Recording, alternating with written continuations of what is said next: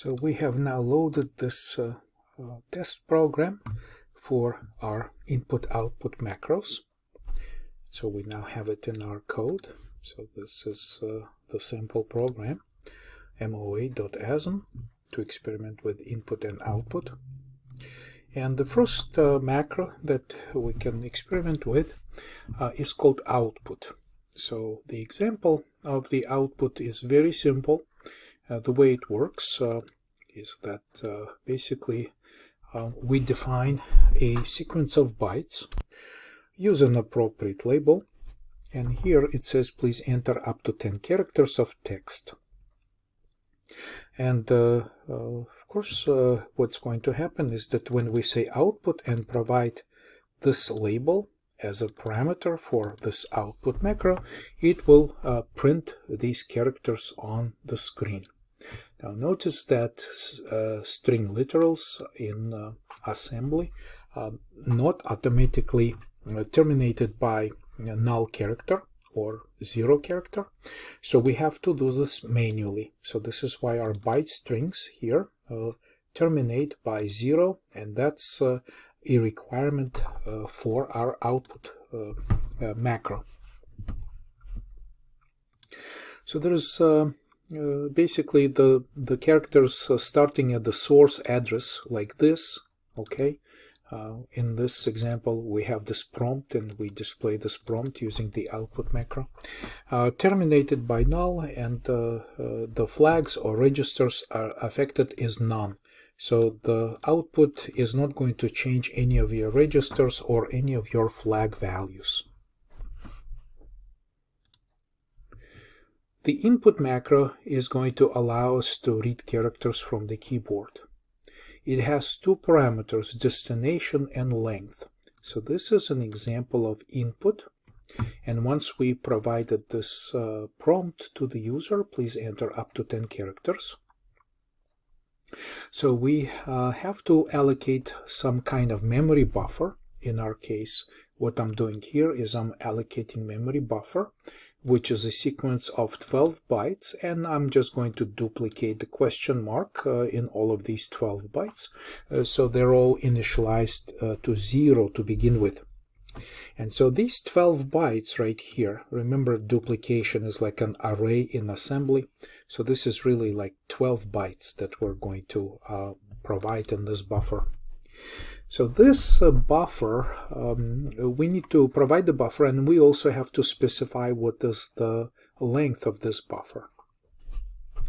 Also remember that length of operator that we discussed part of our assembly language components presentation can be obtained more generically. So if we want to specify that the buffer size is 12, we can just use the length of and specify the name of the buffer. I think it will be a better version of this program to use the length of operator and to make it more generic. So if the number of elements in this array of bytes changes, we don't have to change it right here. So this is I think is a good approach to make this program more flexible.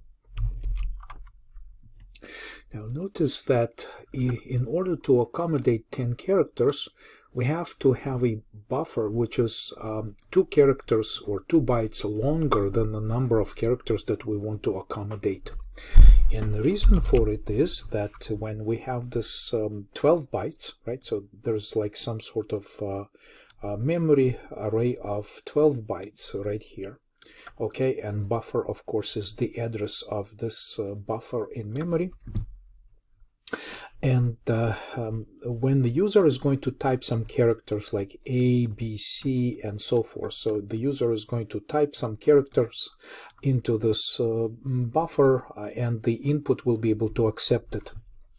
So the thing is that at the end of this buffer, the user is going to hit the Enter key on the keyboard, and it's the nature of standard input in Microsoft Windows environment that it's going to automatically place carriage return and line feed.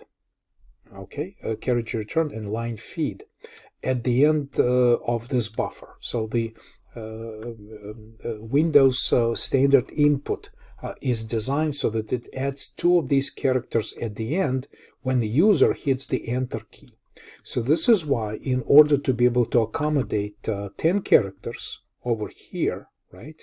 So we're just going to accept up to 10 characters from the user.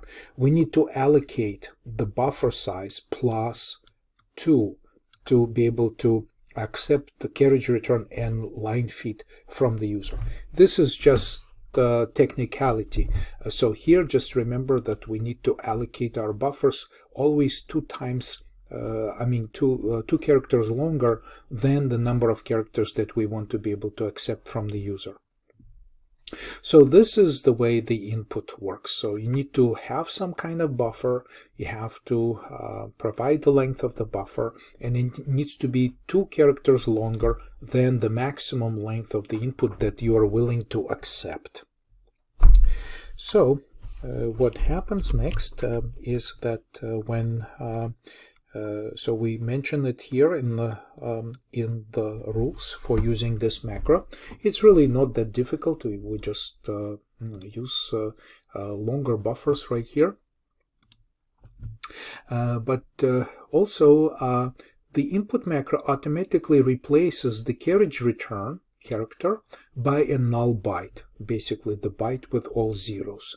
So as a result of successful input right here is that the buffer is populated by characters entered by the user, and at the end it's guaranteeing to have a null terminated character. So of course the input macro updates memory at the specified destination, right? So our memory buffer is going to be populated with the characters, and the flags or register values affected by the input macro is none. The only requirement that we have is that the user have to, after typing whatever they like to enter, they need to hit the enter key. Now once we accept this buffer, it should be possible to echo it back. So we say text entered, so we say output text entered. So then this string is going to be printed, you entered. And the next thing is that we just grab the content of the buffer and we echo it back to the user. So we're going to output it.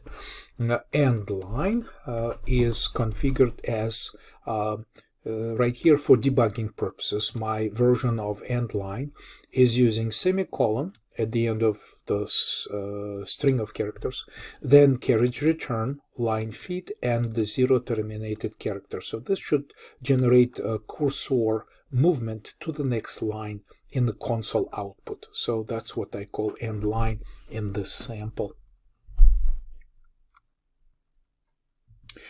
So that's the essence of these macros. Let's set the breakpoint here so that we'll be able to start debugging session on this line. And let's just test how this section of the code is working.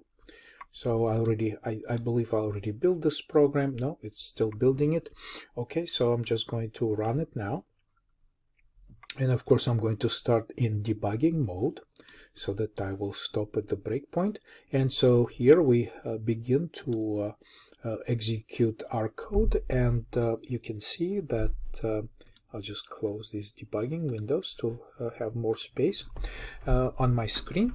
And you see that we just printed please enter up to 10 characters, and now we're here executing this macro and waiting for the user to enter something. So I'm going to say 1, 2, 3 ABC. Okay, so this is just some sort of character input, and you see that the next output tells us that you've entered this, and this comes from this, and then we print the content of the buffer. Remember, the content of the buffer is already 0 terminated after input, and so we print this portion right here. Then we go to print end line, and end line ends the semicolon at the end, and also carriage return and line feed. Right, so the carriage return makes cursor move to the beginning of the current line, and line feed which is 13 and 10, carriage return and line feed, moves it to the next line. So if we continue running this program, our cursor should be located on the next line. So that's the way we control the position of the cursor.